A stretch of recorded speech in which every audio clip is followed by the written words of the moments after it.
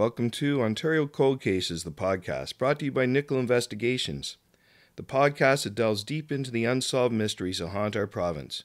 I'm Jay Nicoll, a private investigator with Nicoll Investigations, and your host and guide in this journey through the chilling tales that left investigators baffled and communities in search of answers. In each episode, we'll unearth the forgotten stories of Ontario's cold cases, exploring the details, the evidence, and the individuals involved with the eye of a private investigator who specializes in cold case investigations. From the mysterious disappearances to the perplexing murders, our mission is to shine a light in these cases and hopefully bring justice to those who have long awaited closure. But we can't do it alone. Join us as we navigate the twists and turns of these enigmatic cases. We'll speak with experts, law enforcement officials, and sometimes even the families of the victims, all in the pursuit of truth. So buckle up and prepare to dive headfirst into the world of unresolved mysteries. Together we'll keep the flame of hope burning for justice, one episode at a time. Thank you for tuning in to the Ontario Cold Cases, the podcast. Let's begin our quest for answers.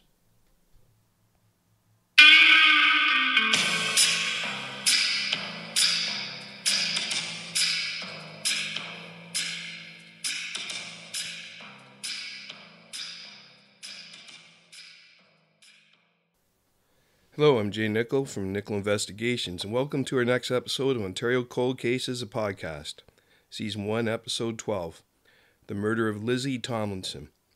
I want to warn everyone that some of the details are quite gruesome.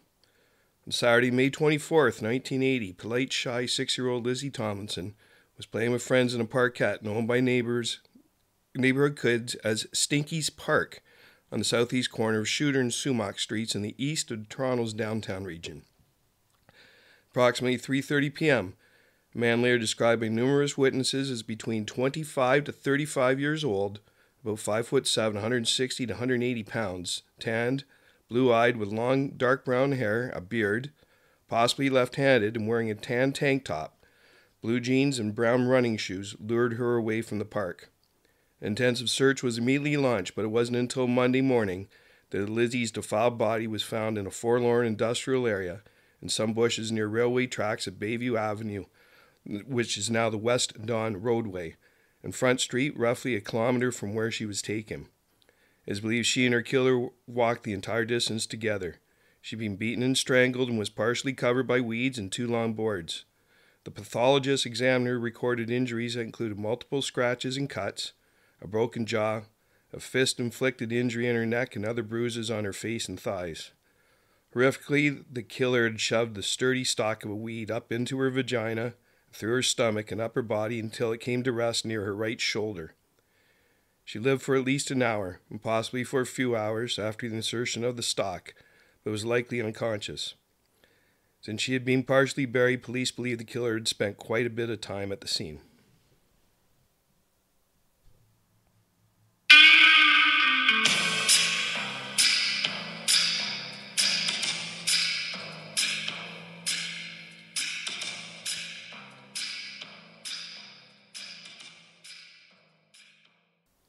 The investigation.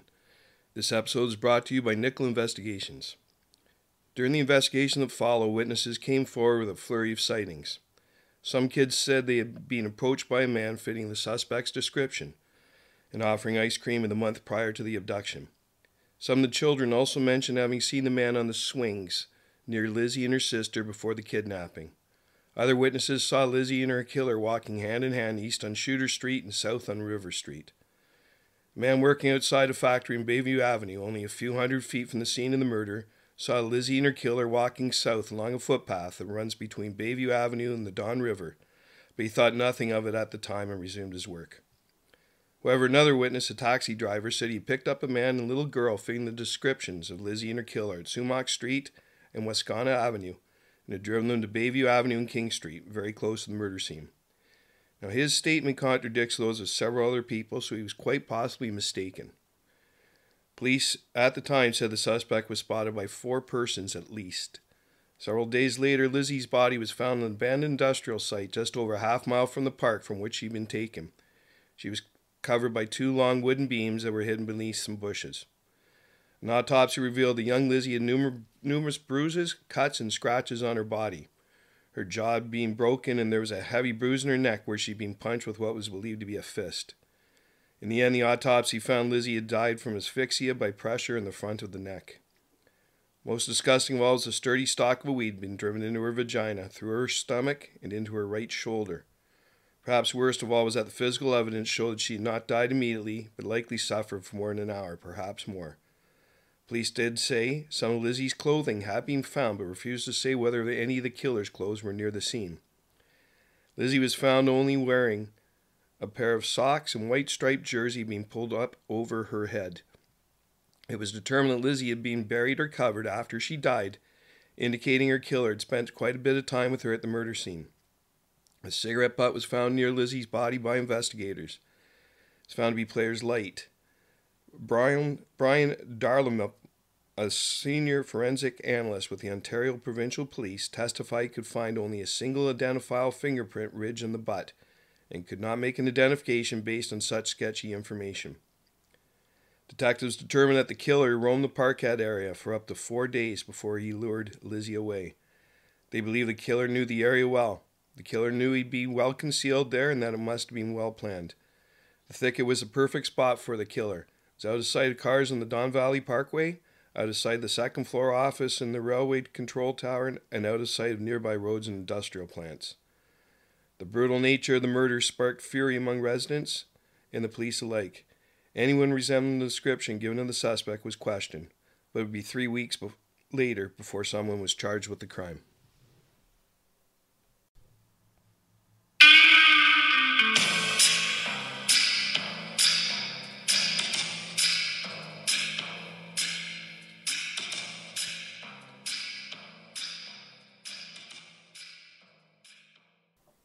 The investigation continues. Hapless, beardless men were randomly corralled left and right in the days and weeks after the murder, and the general public was whipped into a fury over reinstating capital punishment.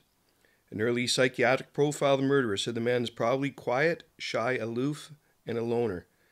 He may have no obvious symptoms of mental illness. A psychiatrist could examine casually and never find any signs of serious abnormality. You could pass him on the street and never notice him. The kind of retiring, unassertive person who gets lost in a crowd of 3. There are few clues to his personality. Psychiatrists say he may look like the guy next door, the neighbor who is a bit strange, perhaps a little bizarre, but who keeps to himself, never says much, and never causes any trouble. He's probably unemployed, probably unmarried, and many may consider him a loser. And almost certainly he has come to the attention of some kind of authority, the police, welfare officials, maybe mental health workers, before now, and have been dismissed as harmless. All psychiatrists did say most pedophiles, people who are sexually interested in children as young as this, are extremely passive individuals. Take it for what it is. Dr. Stephen Hucker, a forensic psychiatrist at the Clark Institute, Toronto, at the time said, "They rarely cause any physical harm to the children they molest. In fact, they are often concerned that the child not be hurt. Actual sexual intercourse is usually the last thing such people are interested in. They are more like 2 kids playing doctor than a criminal and his victim. Rape is extremely unusual, extremely atypical." He continued, "It suggests to me 2 possibilities. One, that this was a pedophile who panicked, perhaps because a little girl threatened to tell on him and he killed her in his panic. But the fact that she was raped before she was killed leads me to think it more likely the attack was sexually motivated from the outset, and that the murder may have been part of the sexual thrill. Maybe that the killer is not a pedophile at all, in the usually understood sense of that term, but that he was a person who was sexually interested in young children, but more interested in inflicting pain, a nasty, sadistic person. Because he fit the same description, police speculated the perpetrator may have been the same man responsible for the rape of a waitress 1 year earlier, and just 3 blocks from the park where Lizzie was taken. The waitress had been going home in the Sherburne Street and Dundas Street East area. She was stabbed 25 times after being raped. The suspect's description was almost a perfect match for what witnesses had given for the man in the park. Still, the case went unsolved and has grown cold in the years since.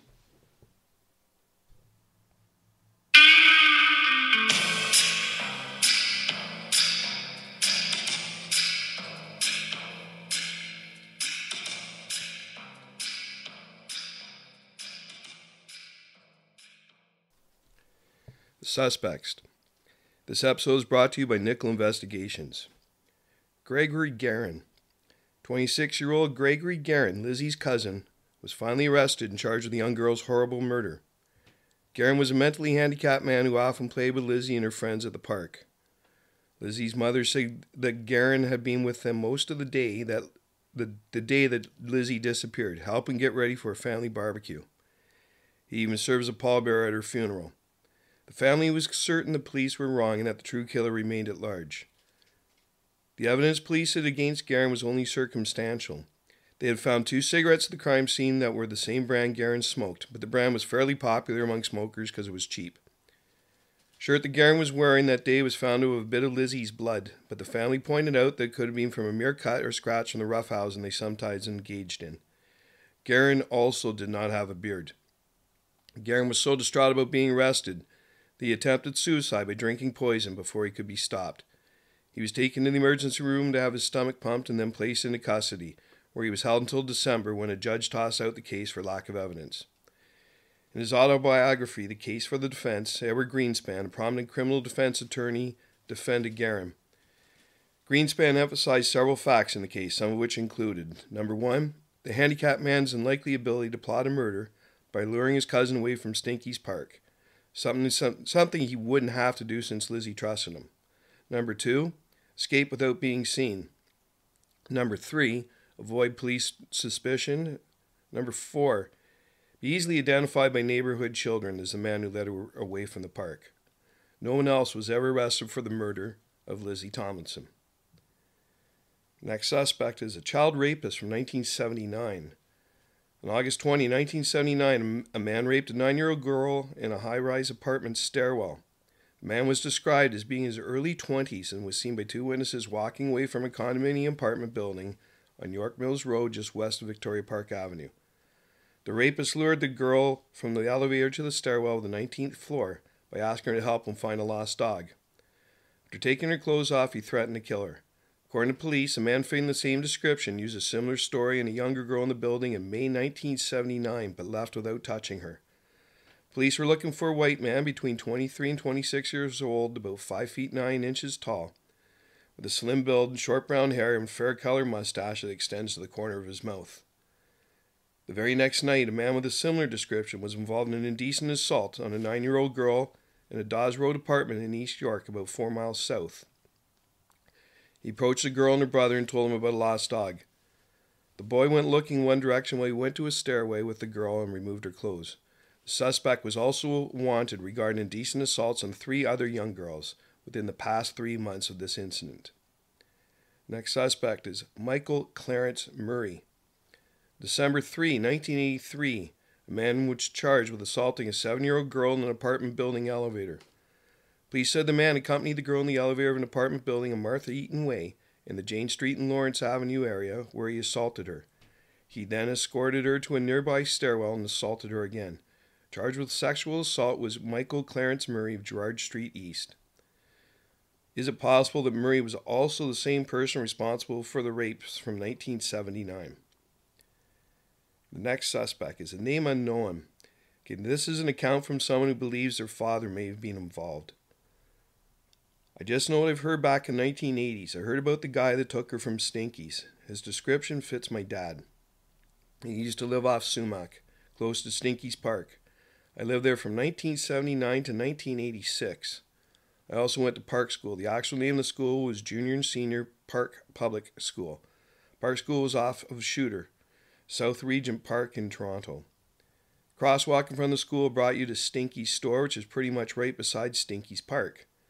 The store and park were separated by a small side street. Anyway, the description fits my dad, even though I've never seen my dad with a beard when I was really young. I was told he had a beard at one point in time. He did grow a beard in the 1990s.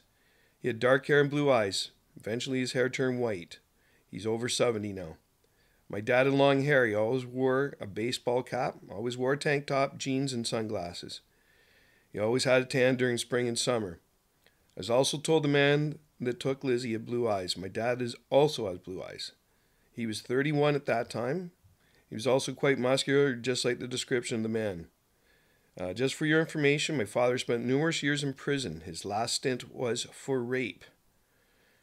My dad is 5'10". He was around 180 pounds during that time. He also lived at 14 Blevins Place, which is a quick minute walk from Stinky's. My sister and I both think our father is capable of doing something like this. We've seen my father hold a butcher knife to my mother's throat. When I was 4 in 1983, he threatened to jump from a 10th-story balcony while holding me. My father's also hurt people that did not provoke him. He blacked my eye on Easter Monday, 1994, when I was in grade 9 in Toronto. He did lots of horrible things to my mom, sister, and myself. I'm not saying he did this horrible crime, but he fits the description to a T. He lived a short walk from that park, and he's a horrible person that's done horrible things. And he spent time in prison for rape. End quote.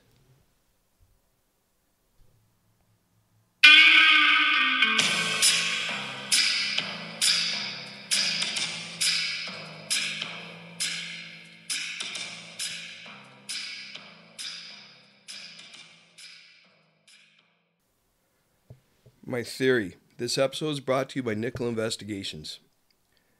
The case was a huge cause célèbre at the time, but after the charge against cousin were dropped, little else was heard. The real likely possibility is the murderer just simply shaved his beard off and cut his hair. It's also quite possible he's one of the men questioned at the time, that he didn't raise suspicion or was mistakenly cleared. I have not been able to confirm whether DNA evidence does exist for this case. Just months prior to the murder of Lizzie Tomlinson, the Toronto Star written a 3-part article entitled Our Violent Society. Gleaned from the article were information such as this. About 80% of criminal cases in Toronto courts at the time involved people under 25 years of age, and all indications were they're likely getting younger. 50% of the patients lived with only one parent past the age of 16. More than 50% came from broken homes. 1/3 of the patients had a history of violence in their own families.